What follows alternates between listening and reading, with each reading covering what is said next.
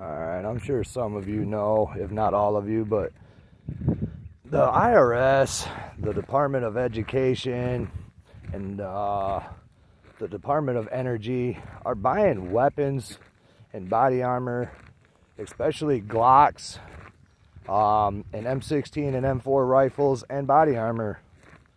Now, why are these agencies stockpiling and buying all this equipment?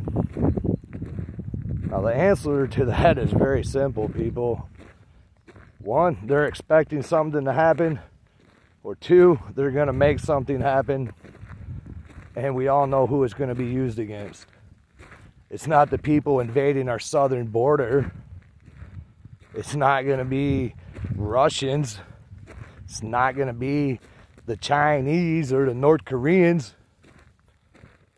But with all these agencies arming up people, should you have you a little concerned?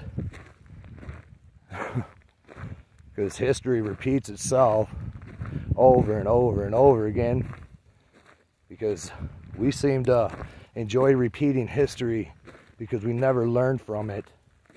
And those of us who do understand history, we're never heard, never listened to.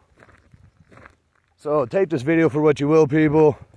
But ask yourself why the Department of Energy, the IRS, Department of Education, and I'm sure there's a few others, are buying Glocks, M4s, M16 body armors, and tens and thousands of rounds of 40 cal and 5.56 ammo.